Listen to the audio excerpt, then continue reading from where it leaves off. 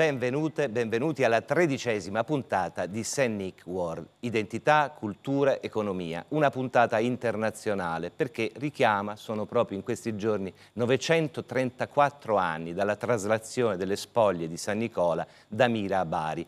Quell'evento, che fu uno dei più noti del Medioevo, fu raccontato da tanti giornalisti di allora, i cronisti, e questo evento fu raccontato in tutte le lingue del mondo e giunse ovunque. Proprio per questo oggi abbiamo pensato di commemorarlo, di celebrarlo con degli ospiti che si occuperanno di parlare del culto di San Nicola in tutto il nostro pianeta, con Giulia Reina, la collega che con me presenta questa trasmissione, e con gli ospiti che lei ora ci farà conoscere. Buonasera Enzo, buonasera ospiti, grazie a tutti. Allora, partiamo dalla dottoressa Anita Voloviec, che è studiosa di Buona Sforza, e Pierluigi Rossi, che è console onorario del Portogallo. E poi direttamente da Londra, in collegamento Skype, abbiamo Father James Rosenthal, che è presidente nonché founder della St. Nicholas Society. Hi, Nice Father to meet Rosenthal. you. Hi, Father Rosenthal. How are you? We are very happy to host you here. And you are the president of St. Nicholas Society, an important think tank, I suppose. And what is St. Nicholas Society? Che cos'è la St. Nicholas Society? Forse Padre Rosenthal è il migliore esponente nel mondo. I'm very honored, first of all, to be part of the StNickWorld show. I've seen some of your episodes before. The society exists to instill more and more allegiance to the tradition of St. Nicholas. And I realized when I started to think about this myself that there was very little in the English language. So how can we get the English-speaking people speaking to Europeans and others and bring this tradition alive throughout the whole world? That's our goal. It's a mission, and we're very proud of it. La St. Nicholas Society è un'organizzazione che ha sede in diversi posti del mondo. Il presidente della St. Nicholas Society in Inghilterra, nel Regno Unito e negli USA è appunto Padre Rosenthal, ma San Nicola, come diceva Padre Rosenthal, raccoglie interessi in tutte le parti del nostro pianeta, e quindi la St. Nicholas Society, insomma, si occupa proprio di promuovere, di valorizzare questa figura straordinaria di protettore di fanciulli, di protettore di tante categorie. E io un attimo solo comincerei proprio in studio con gli ospiti, con la dottoressa che qui rappresenta, Anita, che rappresenta qui un po' una via di mezzo tra due mondi, tra Bari e la Polonia, tra l'Italia e la Polonia, perché è originaria di quella nazione, però vive qui a Bari da tanto tempo. Buonasera dottoressa. Buonasera. San Nicola e la Polonia, al volo.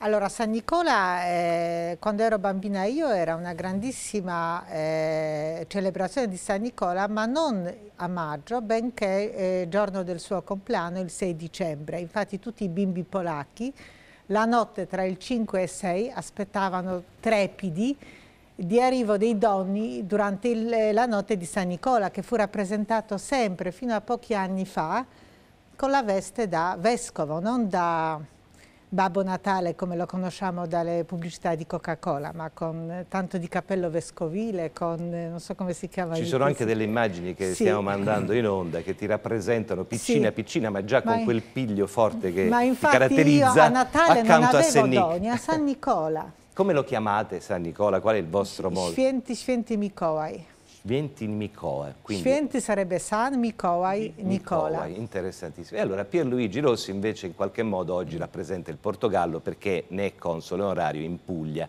E anche in Portogallo, come un po' in tutta la penisola iberica, San Nicola ha i suoi fan, sono proprio tanti. Che cosa ci racconti di questa unione tra Bari e il Portogallo, tra l'Italia e il Portogallo nel nome di San Nicola?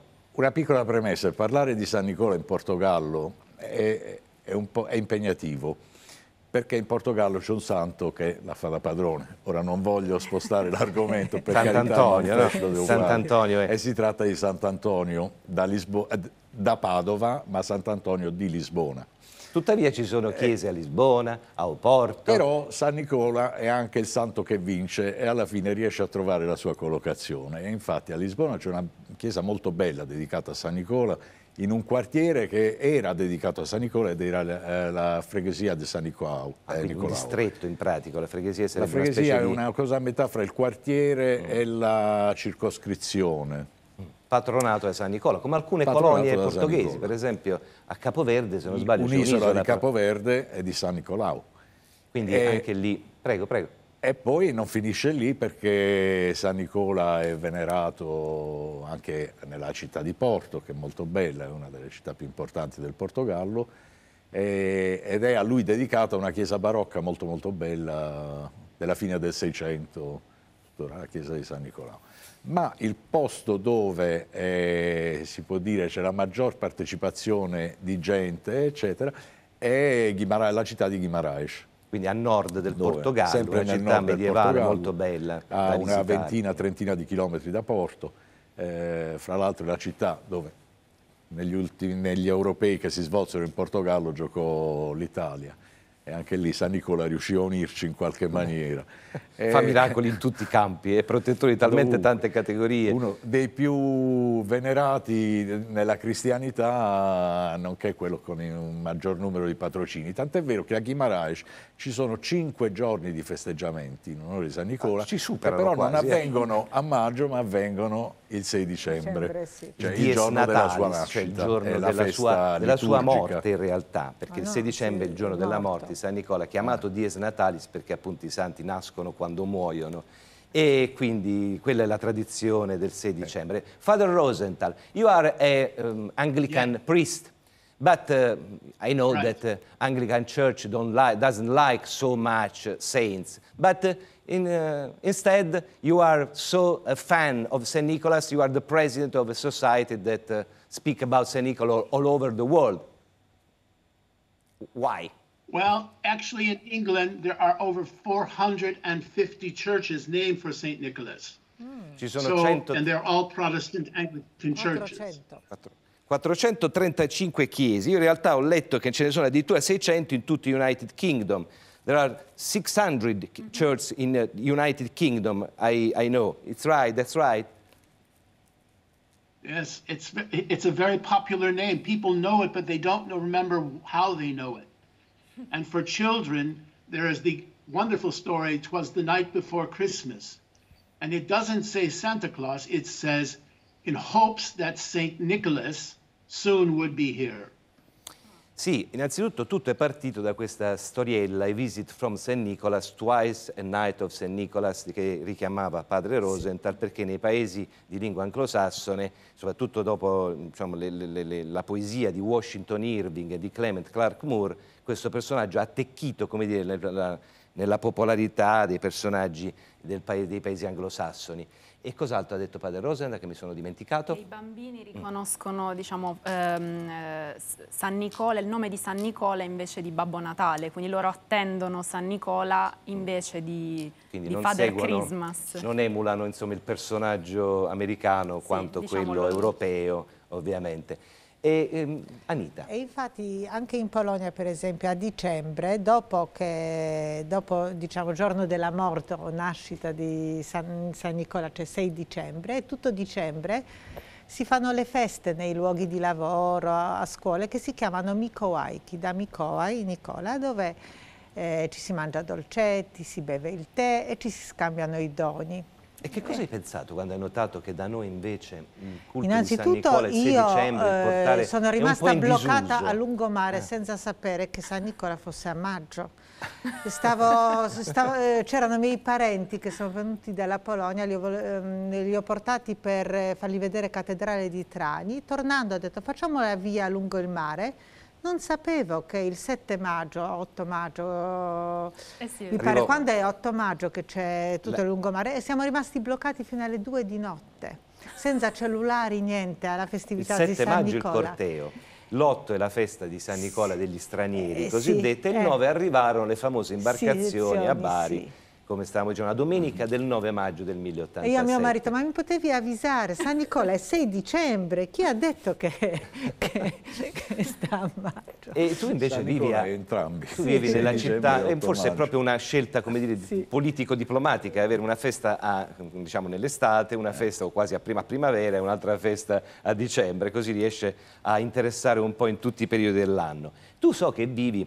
dottor Rossi, so che tu vivi a Bari Vecchia, nella città vecchia, la città storica, la città antica, e quindi hai anche, come dire, il polso poi emozioni, dei sentimenti degli abitanti di quello che insomma è la sua casa, in buona sostanza. La città vecchia è la casa di San Nicola. Beh sì, e fra l'altro... Can I say something? Yes, yes, if you like, you can say what you like. I just want to say I've been to many churches of St. Nicholas in Poland. Ci sono And molte there are some chiese in very Polonia. beautiful churches. Ci sono 26 And one chiese is di San Nicola in Polonia. Bielski. A Biesi. And also, if I may say, I am an honorary priest at the cathedral in Lisbon of the Anglicans. Vuoi So tradurre? I feel very much at home with all of you. Ci sono anche tante chiese a Portogallo, Lisbona, in a Portogallo. Sì, io veramente qui ho un lungo Lisbona è una elenco. chiesa del Quindi ha XII detto secolo è addirittura, come poi se conoscesse rimaneggiata. un po' tutti noi. Quindi Padre we are all Rosenthal. friends in Sì. St. Nicholas. So our song of the transmission is entitled We Are All St. Nicholas. Così, ecco, We Are All St. Nicholas significa che siamo tutti partecipi di questo meraviglioso santo, e so che Father Jim è famoso per questa frase: in ognuno di noi c'è qualcosa di San Nicola. Is it true, Father Jim, you speak about St. Nicholas, so there's something in everybody of St. Nicholas. In everybody there's something of St. Yes. Nicholas. It's true. I say there's a little bit of St. Nicholas in everybody. Ok, so that's better, I think. E quindi Anita, Stavo And it's usually controllando true. quante chiese di San Nicola stanno in Polonia, che non lo so. Grazie. Anita stava controllando appunto se ce ne sono ancora delle nuove magari, perché magari ne vengono fuori ogni 2 minuti, perché il culto di San Nicola, stranamente, ma non tanto perché ha saputo davvero anche riciclarsi, diciamolo così con un termine forse improprio, molto bene, e cresce, non diminuisce, non accenna a scemare. C'era stato persino un periodo, Giulia, tu lo ricorderai, ne abbiamo parlato, in cui era stato un po' degradato dalla Chiesa Cattolica, Sì, era ma... stata degradata la sua memoria, ma poi abbiamo fatto quello che c'era da fare e lo abbiamo ripristinato nel suo rango. Se posso, Prego, Nicola certo. del resto, il vittorioso, la nica greca è la vittoria, e quindi lui è portatore del Nicolaos, concetto vittorioso il nome del popolo, no? Tant'è vero che c'è una grossa ecumenico. marca, non so se si può dire, di abbigliamento sportivo che si rifà proprio, Certo, e anche certo, la Ni certo, greca certo. come marca. La parola greca è molto propizia, vittoria, vittoria, vittoria. E so, Father James, I like to ask you something enough about the event of 9th of May 2021 on Sunday? Next Sunday. Next Sunday, yes. There's an important event you are organizing Yes. C'è un evento molto importante che la Yes, Società di indeed. San Nicola sta organizzando per il 9 di maggio. Yes, and I represent in that about 9 different societies in different language groups for St. Nicholas. But the sad part is that normally we would be on our way to Bari now. And we would be going to Bari for the next 3 or 4 days. And of course, Normalmente that's vengono not qui, vengono in pellegrinaggio, vengono a trovarci queste diverse componenti della St. Nicholas Society, vengono a Bari proprio perché è un momento straordinario di festa, ed è in uno di questi momenti che ci siamo anche conosciuti con Father James. Mi ricordo nel 2015, it was 2015 with Herman Cole, do you remember? We were meeting. Yes, of course. Yeah, okay. We spoke about St. Nicholas in the art, I remember. Is it true? Parlavamo di San Nicola nell'arte, perché quello poi è un capitolo altrettanto straordinario. Father Rosenthal, St. Nicholas and the arts. Yes. This is the question. Well, I could show you in my own house here about 2,000 items that show the beauty of the saint. Possiede ben And 2000 there's a oggetti beautiful di San Nicola a icon casa right sua. behind me. Sì, infatti li vediamo. There's a beautiful icon behind me. C'è una Vediamo bellissima sullo icona sfondo. dietro di lui, sullo sfondo, che non so se riusciamo a... Ah sì, ecco, la vediamo perfettamente. E which kind of icon is it? From which country? It's a Russian icon. Russian, yes. It's Russian. So, sappiamo bene che la cultura But- russa... Can you speak about it? But the image of St. Nicholas is difficult because sometimes the icons, he looks very stern or angry. Okay. And sometimes in the Bari image, people don't know who he is. And people who do not live in Bari do not know who this person is, because they think more of Santa Claus and the Western Christian understanding of St. Nicholas as a bishop. Sì, ho inteso. C'è una grande differenza tra le rappresentazioni orientali e quelle occidentali di San Nicola, che sono andate anche modificandosi. Tutto il contrario di quello che avveniva per le icone, perché chi era un grande maestro di icone doveva farla somigliare il più possibile la sua opera al modello originario. Mentre poi gli artisti, per fortuna, si sono sentiti liberi di reinterpretarlo nelle diverse culture. C'è una bellissima immagine di Jan Steen, di un grande pittore olandese, che raffigura proprio la sua famiglia, pur essendo protestante, che festeggiava San Nicola come se non fosse cambiato, diciamo, nulla nella cultura e nella tradizione. E così forse... Beh, la Polonia è un paese cattolico per definizione, però insomma anche lì ci sono state delle trasformazioni. Per esempio io ricordo che il vostro nome pagano si chiamava Światovid, un po' quello che somigliava un po' a San Nicola poi dopo. Infatti, perché un po' sempre le nuove religioni un po' si plasmano sui dei precedenti, e Światovid aveva molte caratteristiche una di specie San di Nicola, dio del tuono, una specie di Thor potente, che e infatti vincente, questa idea di vittoria, sì. E infatti San Nicola conserva il patronato sui marosi, sui fulmini, sulle tempeste, quindi c'è qualcosa che collega, un filo rosso che collega anche, diciamo, il paganesimo a quella che è la odierna cristianità, il cattolicesimo. Pierluigi. Due flash, certo, proprio brevissimi. Intanto, per citare, a Londra, presso alla National Gallery, c'è un grande quadro dedicato a San Nicola e giù in didascalia c'è San Nicola di Bari.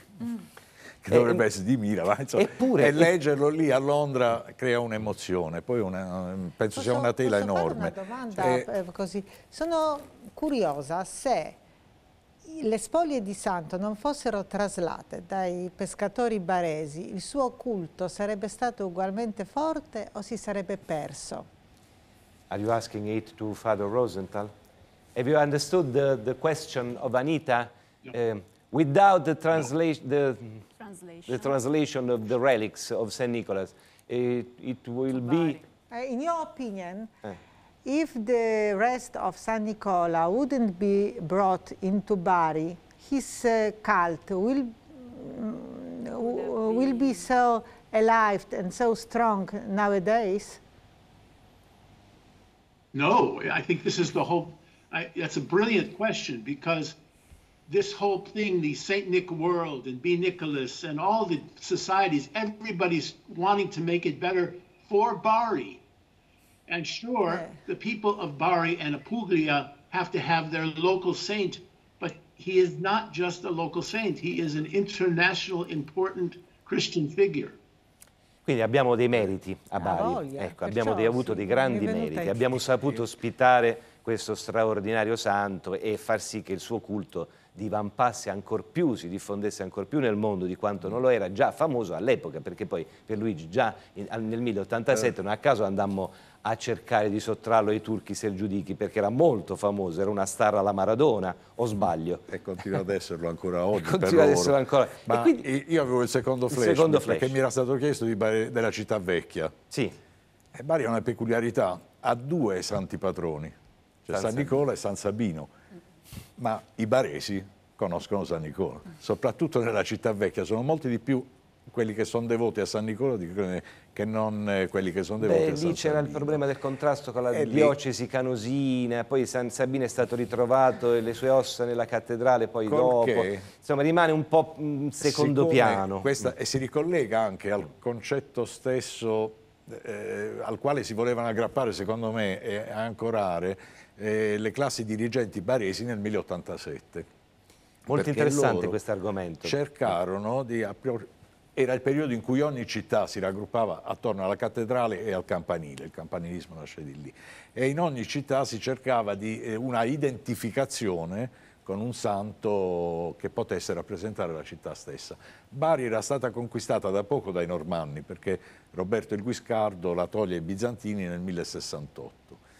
E il potere normanno è un potere che si scontra con quelle che sono le esigenze della gente barese, che era fatta di mercanti soprattutto, infatti marinai, armatori. Beh, quella è la contesa tra la Battelia e l'arcivescovo Ursone, sono due classi, una quella tradizionale, l'altra emergente. La Chiesa romana e la Chiesa ortodossa, certo. C'era stato lo scisma da poco, i baresi Normanni che e bizantini ancora un po' in contrasto. Una loro identità, e di mezzo si inseriscono i normanni che colgono questa occasione. I normanni erano centripeti come potere, cioè comandavano loro, lasciavano scarsa autonomia alle città, e mentre i baresi in San Nicola cercarono la loro autonomia, i normanni approfittarono dell'occasione per cancellare il ricordo bizantino, le tracce bizantine, e farsene addirittura un loro santo, sicché in questa disputa, in questa diatriba, in questa dialettica di intesi e antitesi, la sintesi è stata poi che San Nicola è stato il santo degli uni, dei vincitori. A questo punto non si sa chi sono stati i veri vincitori, perché forse sono stati proprio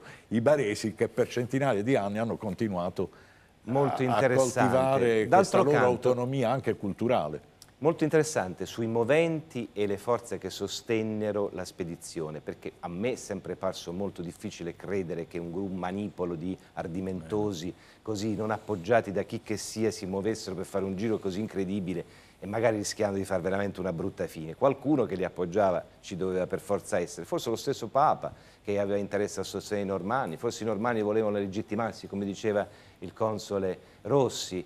E in effetti hanno fatto lo stesso anche ad Amalfi, hanno fatto anche lo stesso in altri posti, hanno traslato spoglie di santi famosi per legittimare la propria presenza nel mezzogiorno d'Italia.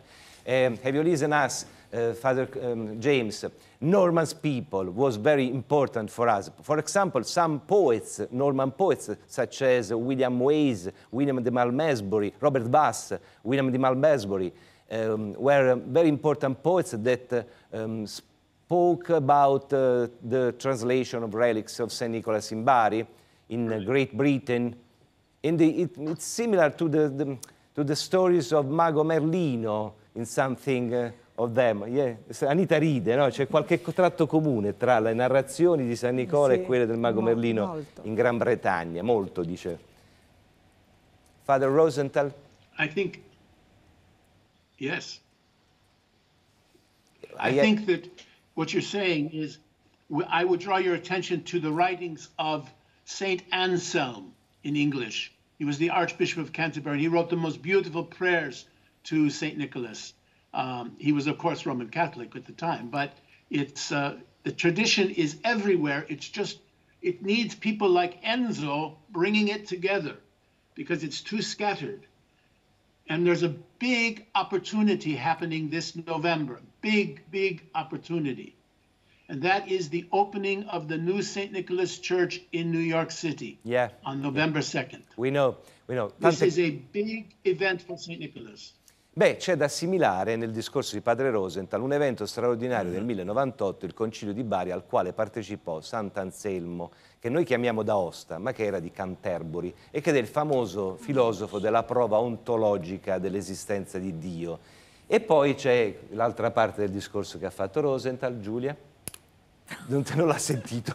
No, mi sono un attimo perso, sono rimasta su... No, ci stava dicendo che poi ha fatto sì questa diffusione del culto, che tante popolazioni si interessassero anche a quel concilio di Bari del 98, che avviene proprio nella cripta, nell'edificanda basilica, trasformarono tutto il palazzo del Catapano. E quindi dinanzi al Papa e davanti a Sant'Anselmo d'Aosta, che lui chiama di Canterbury, che appunto era un inglese, noi lo conosciamo come d'Aosta, ma in realtà era inglese. Come Sant'Antonio. Come Sant'Antonio, ecco, il Portogallo torna col suo Sant'Antonio. Anita, ancora qualche aneddotica per esempio sulle parole che in qualche modo un grande personaggio polacco ci ha lasciato e che ha lasciato anche i tuoi concittadini polacchi. Bona Sforza, regina di Polonia, che è seppellita nella basilica, nella abside. Apri una ferita. Apri una ferita, perché lei è venuta a rivendicare, la dottoressa è venuta a rivendicare i diritti regali di Bona Sforza a Bari. Sì, che Bona Sforza, figlia di Isabella d'Aragona, due duchesse illuminate, moderne. Facciamo vedere un testo importantissimo di padre Gerardo Ciofari. Giuste, sì, che hanno fatto tante cose moderne per la città di Bari. Bona Sforza in particolare fece tanti doni alla Basilica di San Nicola, e poi il suo mausoleo fu in parte distrutto, in parte sta adesso in dimenticatoio, non c'è nemmeno una menzione sulla guida che un turista può acquistare entrando in basilica, non si può visitare. Bonasforza è stato un personaggio molto importante sia per il Ducato di Bari, sconosciuta a maggior parte dei baresi, e sia una regina illuminata nel periodo d'oro in Polonia. E io praticamente Ducato di Bari, Palo, Capurso, Trigiano, appartiene alla Polonia. Io dopo 500 anni sono venuta qua a reclamare la mia eredità. Beh, indubbiamente una Sì. regina così importante, grande mecenate delle arti, anche una figura storica, Sì. figlia di Isabella d'Aragona, Una a sua donna volta illuminata, moderna due donne e modernissime, giusta, sì. d'avanguardia veramente per l'epoca, che in qualche modo riconobbero a Bari un primato e a San Nicola, tanto da essere poi sepolta dalla figlia Anna Jagellona, Anna perché fu Anna Jagellonka Jagellona a sì. chiedere la sepoltura alla basilica di Bonasforza, però Addirittura si pensava di trasferire la tomba dalla basilica, però per fortuna diciamo, amore per la storia e buon senso ha prevalso e è rimasto. Ma è vero che dove ci sono stava. delle parole di verdure in polacco che sono in italiano perché Bonasforza... Ma perché Bonasforza portò il seguito di oltre 300 persone, tra cui cuochi, architetti. Abbiamo a Cracovia esempi di architettura rinascimentale anche grazie a Bonasforza. Se andate a Cracovia in alcune strade sembra di stare a Firenze, è bellissima. Poi abbiamo in polacco, nel lessico polacco sono entrati i nomi delle verdure che ha portato Bonasforza. Io non traduco: fasola, pomidor, karczoch. Sono tutte parole che avete ereditato dalla vostra regina. E anche adesso il misto per il brodo si chiama il misto italiano, che viene venduto, diciamo, sedano, carota, cipolla da fare il brodo. Si chiama il misto italiano. Sembrano aneddoti, ma in realtà sono identità, cultura ed economia, è vero, no? Cioè Pierluigi, poi noi di questo vogliamo anche parlare. Di questa... Io infatti mi sarebbe piaciuto se fosse il ponte Adriatico, si fosse chiamato Bonasforza, che era ponte tra i due paesi. La cultura ha portato tanto della cultura italiana in Polonia e ha governato benissimo il Ducato di Bari, promuovendo più che altro il commercio e la cultura. Gli insegnanti non dovevano pagare le tasse e avevano alloggio e servitù gratuita. Benissimo. E questo nel 500. Straordinario. Ci sono dei personaggi collegati a San Nicola che sono famosi quasi quanto lui, che hanno avuto un'importanza nella storia dell'umanità, dell'Europa quantomeno, straordinaria. E questo ci fa poi, per esempio, l'abate Elia, un'altra figura che mi piacerebbe ricostruire un po' meglio, perché poi ci si dimentica un po' dei fatti storici e si finisce per parlare di cose più, come dire, aneddotiche, leggendarie. La città vecchia, secondo te, i baresi, Pierluigi, conoscono bene le storie, non direi la storia, le storie di San Nicola? No. Qui ci dicono no e ci fa un po' paura questo no. Father Rosen, have you asked us? They are saying that the Bari don't know the real story of St. Nicholas. People of Bari doesn't know the real history. Sono andato bene, Giulia? Il mio inglese peggiore a vista d'occhio. No, è perfetto. It's perfect. Well, I have to be very careful what I say. But first of all, San Nicola. If you go to Rome and you go into one of the shops and you say, I'd like a statue of San Nicola, they look at you like you're crazy. You know, Nicola in America and in England is a girl's name.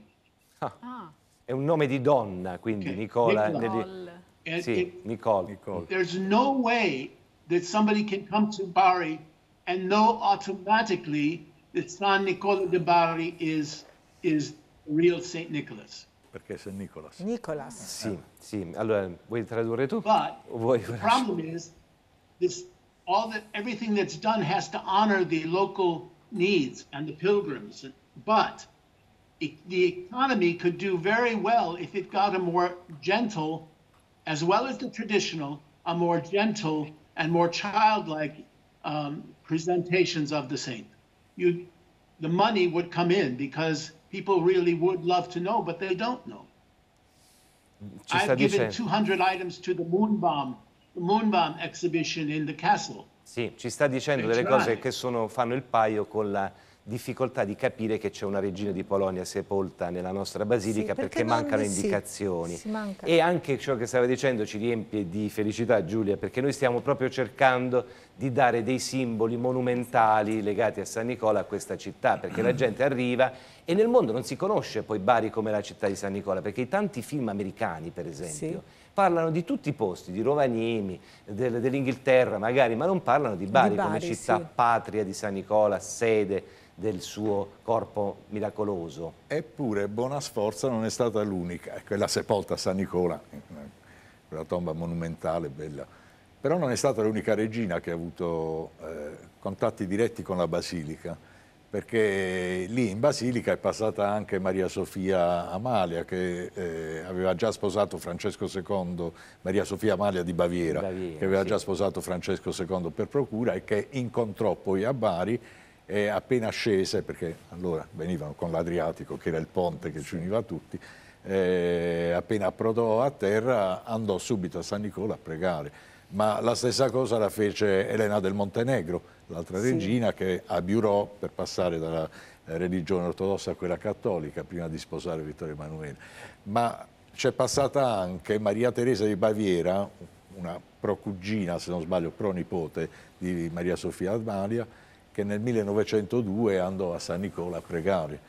Beh, quindi la nostra basilica De Cianschi, in Serbia, ha tanti contatti e legami tanti principi sovrani che hanno attraversato la nostra terra per giungere a San Nicola, e anche durante il Medioevo soprattutto, ma anche nei tempi più recenti, come stiamo vedendo. Vogliamo far vedere qualche volume pubblicato dal console Rossi, perché uno in particolare mi fa piacere nominarlo, citarlo, in quanto si tratta di una prima storia dei consolati a Bari e in Puglia, e poi il porto che non c'è. Un altro argomento interessante, Anita, perché si sta cercando di capire a Bari quale fosse il porto primario, originario, e addirittura si intersecano anche delle leggende ancora altrettanto interessanti, per esempio legate a Isabella d'Aragona, madre di Bonasforza, perché pare che avesse un rapporto particolare con Leonardo da Vinci e che avesse studiato un nuovo porto per Bari, persino dei navigli per Bari. Persino qualcuno ipotizza che si tratti di Mona Lisa, questa Isabella d'Aragona, che è stata duchessa di Bari. Ma Isabella voleva fare, mi pare, il canale dove sta Corso Vittorio Emanuele e creare dei ponti a... diciamo, questo libro ne parla, Pierluigi? Questo è un po'... no, perché questa è la storia di Bari, dalle origini a Federico II di Svevia, raccontata cercando il porto antico. Questo già ancora è più antico. Basso medievale, insomma, c'è quello che noi studio che ci fa segno che vuole rubarsi quel libro. Bisognerebbe insegnare più storia di Bari, personaggi nelle scuole, perché ormai sugli adulti, che non così mai, almeno i bambini. Beh, guarda, tutte le iniziative che questa trasmissione con Cristian Tempesta, con me, con Giulia, con l'associazione Una Statua per San Nicola, presieduta dall'avvocato Lo Surdo, sta conducendo, sono tutte ispirate al bisogno di far, come dire, trasmigrare proprio nel nostro genoma culturale tutte queste storie meravigliose che rendono Bari una capitale del mondo. Una Bari delle capitali... è una città meravigliosa. Io ho visto in un servizio polacco, perché il turismo polacco, a proposito, che viene anche a visitare sulle orme di Bonasforza, che aumenta l'anno per l'anno, valorizzazione economica, è entusiasmante su Bari, dove Bari Vecchia, che è rimasta, diciamo, dove tradizioni e modernità convivono in maniera spettacolare, che è difficile trovare nel mondo una città vecchia viva e autentica come quella di Bari. Beh, nel nome di San Nicola riusciremo a potenziare il nostro turismo e uscire ancora meglio e prima da questa terribile crisi. Giulio, una domanda per Father Rosenthal. Fare, sì, un'ultima domanda a Father Rosenthal. Father Rosenthal, can you hear me? Yes, very well. So, what about our project to build a monumental statue of St. Nicholas, and as well as the project to about the UNESCO recognition of the Basilica of St. Nicholas? These are our project of this. Yeah. I think this is the greatest opportunity. It's absolutely wonderful. And I know that in the English-speaking world, I have many people who would really like to help in something like this. So share what you're doing and it's absolutely wonderful, and I hope that it works. Thank you very much. Ci ha detto che ci daranno una mano seriamente, che è una splendida idea. But Father Rosent, not all the people from Bari is in agree with you, but something that says that it's not a good idea, is too much religious or too much popular or too much commercial. I think, well, I think Jesus wants us to be happy people. And I think that St. Nicholas is the quintessential, perfect example of a happy and good Christian person. So no matter what he's doing, he's going to be religious. But he can be a more open and fun. I remember when the statue from Russia came into the Piazza Abate Elias. Many of the locals said, oh, this is terrible, terrible. Now everybody likes it. So, you know, secondo Father Rosenthal sarebbe una straordinaria opportunità, perché farebbe sì che convergano tantissimi interessi, perché San Nicola è un protettore della pace, dei fanciulli, di tante categorie. Anche far conoscere che San Nicola sta a Bari. Anche perché appunto sarebbe un modo straordinario per ribadire la centralità di Bari nel culto nicolaiano.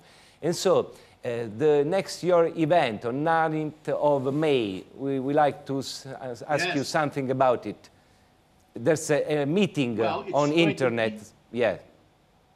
Yes, it'll be on, if you it will be on the internet. It'll be on Zoom, and we have about 8 to 9 countries represented, and people will sing, will read, will poetry, will have hymns, we'll have all sorts of things, and we will have the blessing of the manna, and because we all miss being here in your home. We love Bari. We love Bari.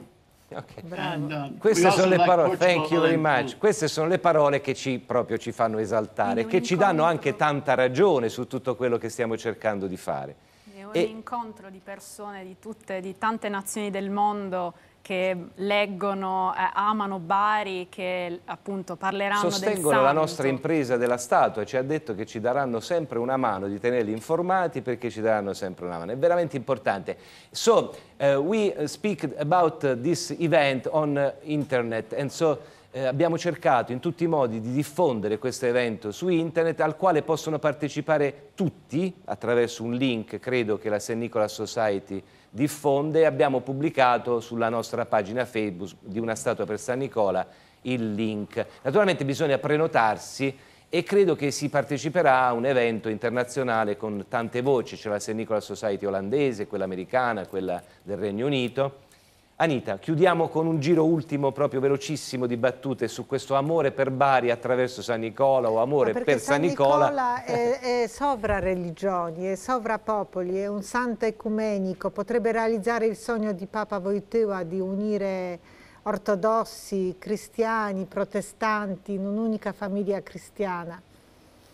Quindi i nostri critici possono un po' stare lontani, perché a quanto pare ci proteggono anche da oltreoceano, oltremanica, a seconda dei casi. Sono d'accordo con le nostre iniziative. Poi, San Nicola ha una tale... San Nicola è a 360 gradi. Ne è testimonianza anche l'immagine stessa di San Nicola. Non esiste un'immagine di San Nicola, anzi ne sono testimonianza le tante immagini, anche nel colore della pelle. Quindi San Nicola rappresenta veramente, non mi meraviglia pensare che sia uno dei santi più venerati della cristianità, perché rappresenta la moltitudine delle genti del Mediterraneo, del nord Europa, oltre Atlantico.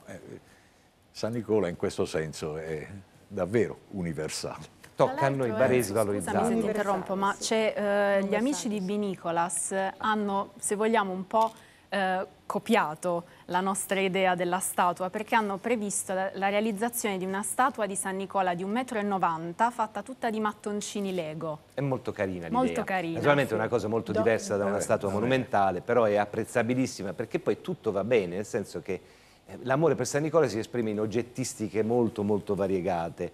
Padre Rosenthal diceva di avere ben 2000 pezzi che non sa più neanche dove collocare, dedicati a San Nicola. Allora, last word from you, Father Rosenthal, just a little bit about St. Nicholas and Bari, and bye bye. Okay, bye bye. Bye bye. Allora, salutiamoci. Thank you very much. See you soon as possible in Bari. Salutiamo Anita Voloviec, Pierluigi Rossi, console di Portogallo, Father Rosenthal, presidente della St. Nicholas Society, e Giulia Reina. Grazie a voi, arrivederci. Ci rivediamo la prossima settimana con StNickWorld e Giulia Reina ed Enzo Varricchio.